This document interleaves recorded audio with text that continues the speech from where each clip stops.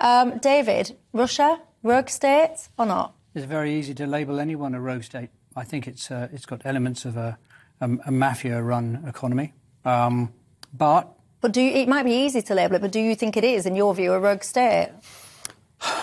The way international politics are, anyone who doesn't agree with you is a rogue. But I think you have to sometimes just pick a side, and I'm a supporter of Ukraine in this conflict. And I think for decades and decades we have allowed Russia to bully us, to use our economic system, and this time we have to put up our boundaries. So, yeah, I think they are, and I also think we have to ask ourselves what is Rishi doing?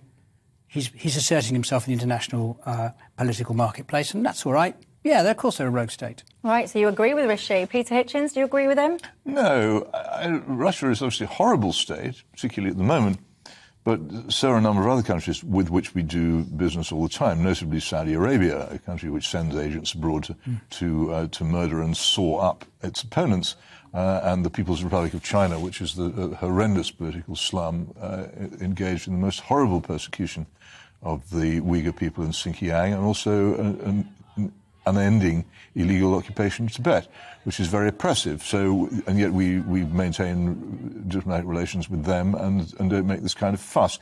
It's selective, and all selective outrage is phony.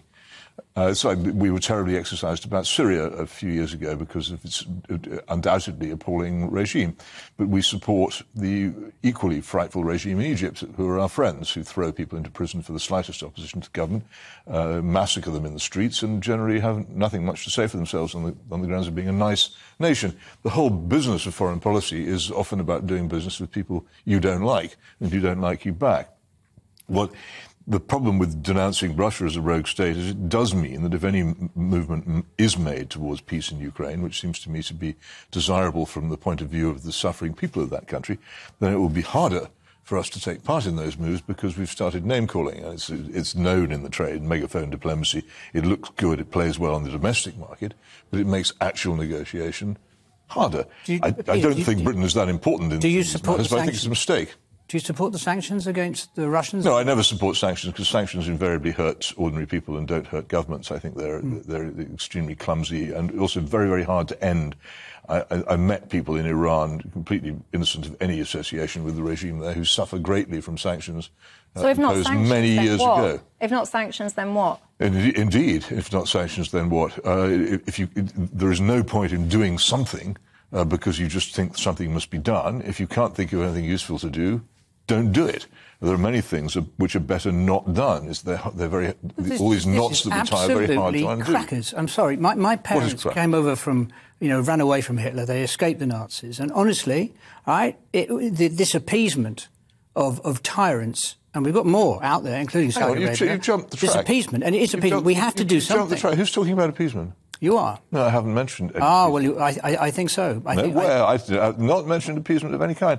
And this is if anybody ever suggests negotiation, then it appears that nobody in this country has been taught any history apart from the wives of Henry VIII and the Neville Chamberlain appeasement crisis in Munich. Do you know what the biggest event of appeasement in human history was?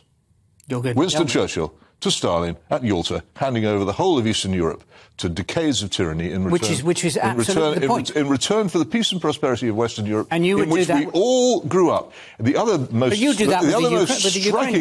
most striking episode of appeasement in recent times is the surrender of this country to the criminal gangsters of the Irish Republican Army.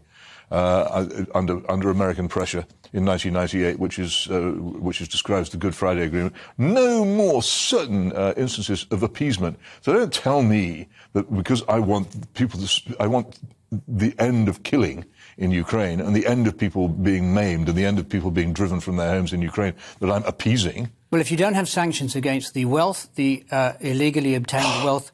But they don't work. The wealthy and the powerful escape sanctions. They don't touch them. Well, sanctions always hurt the poor. Ask any Iranian. Same with South Africa. Look at what happened. Look at what happened in Iraq, We destroyed a pro-Western middle class in Iraq by sanctions. We did not destroy Saddam Iraq Hussein. was a mistake. But do you think the sanctions? Sure was. Do you think the sanctions? Many would say, of course, they were well intended. But do you think that they've been effective, efficient? Do you think that they were worth the potential side consequences? It all depends on whether you think Russia is a rogue state or a mafia state. I see this as organised crime, just like I see with the migration. If I use a little bit of constructive empathy and I try to work out what these Putin and his cohorts want, it's wealth, it's power, and this is what it's about. It's not geopolitics. I mean, do you not think? Are you unaware of the organised crime in Ukraine? Of the oligarchs in Ukraine, of the enormous corruption I'm completely in Ukraine? aware of it. You can't choose on the basis of this. Neither regime is particularly pleasant. In fact, they deeply resemble each other. And yet there's this tremendous side-taking, as if it was some kind of football match. Oh, I love Ukraine, I hate Russia. The two countries are actually remarkably similar in their form of government. Sometimes you have to take a wider geopolitical view. Well, maybe you do, but in that case you should do that rather than using these terms. Go on. If you let Russia eat a bunch of Ukraine, if you just let it eat it and swallow it, it'll come for somebody else next. That's it. But who's suggesting that? But nobody present here. And sanctions against, if we're talking about ego, if we're talking about a sense of history, which is what I believe Putin has, he's coming to the end of his life as he sees it. He wants to leave a legacy. He wants to reunite what was the Soviet Union. If we let him bit by bit, right, slice and dice Eastern Europe, we'll end up exactly with the situation that you very coherently made about Hitler and Stalin. This is where we stop. But wait a History minute. teaches us What is the most fundamental lesson that we have all learnt about Russia since February? That the great bogeyman Russia with its terrifying army doesn't exist. The Russian army is a slovenly, incompetent and corrupt body which was incapable of fulfilling its tasks and is now being pushed backwards.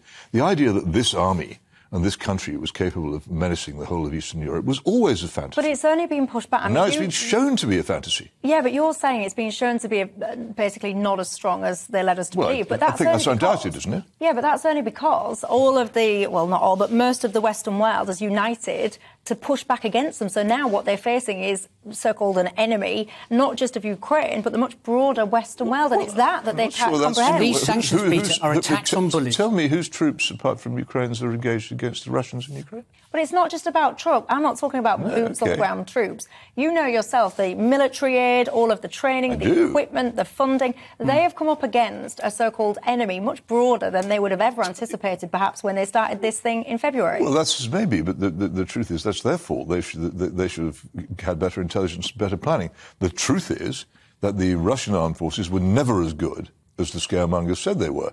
And now we can see this absolutely proven in evidence because they have failed. The Russian offensive against Ukraine has been a flop.